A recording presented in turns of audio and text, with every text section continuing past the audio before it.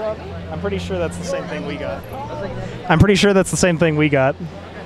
Hey! Oh, we are having fun. This is Laura from the Brass Armadillo Mall. She just happened to be here with us today. Well, not with us, but here today at the thing, stuffing. Anyway. I'm having fun. Are you having fun? There's a zillion people here, and everyone's buying stuff and looking at stuff and having fun. Well, cool. Well, that's the goal. That is the goal. So tell us about some of the stuff you got going on here. This is my daughter Grace's stuff. She makes this out of vintage and new things. She uses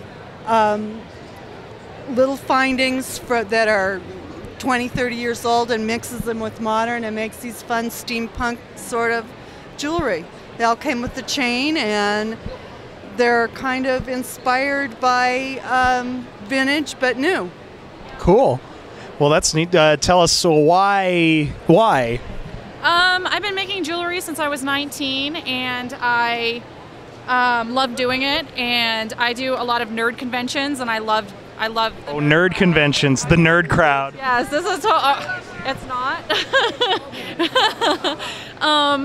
Yeah, I originally did a lot of chainmail, like this sort of thing, and I've just kind of evolved as I've gotten older and experimented with what's kind of trendy, but making it my own style.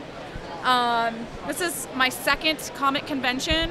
I did Albuquerque last weekend, and the Denver crowd, I love the Denver crowd, like 100 times better. And oh, yes. Everybody loves my stuff 100 times better as well. But exactly. So, have you been by the Brass Armadillo? yes. Oh, good. Many times. Well, we can say we'd love to have you on a show, on the Young Collectors Show. That's what we're doing this for. Just a whole show about you. You could talk about all your stuff and everything. Oh, that would be awesome. And we'll give you a gift card. Okay.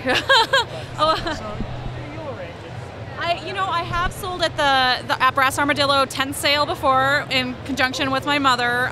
It was a couple years ago, and I had a blast.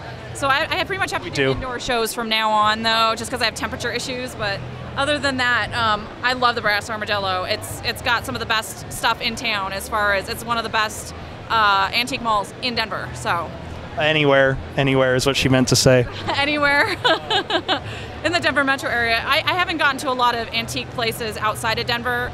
I have to say the only other place that I really went to was in Paris. There were several places that were. Oh, well. So. We might be beat on that one. Yeah, definitely. But then I'm sure the people there are like, oh, this is stuff from Paris. Oh, stuff from Denver. Oh, my God. Right?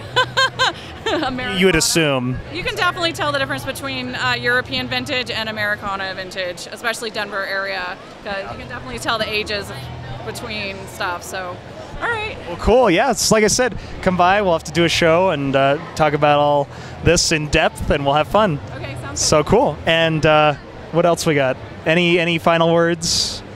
What's your booth at the Brass? My booth is, it's actually just a case. Case. We have a case. On Denver. On Denver. On the end. What number is it? I don't remember. No, It's the one on the end on Denver. It's 423. 423. Come check out case 423 at the Brass. And come check it out. I've got fun stuff. She's got fun stuff. She's got fun stuff. Yeah. All right. Well, it's good to see you again. We had fun at the tent sale. Yes, we did. Listening to me talk for 12 hours. We will do it again next year. All right. Take care. You guys have fun this weekend, and we'll see you around.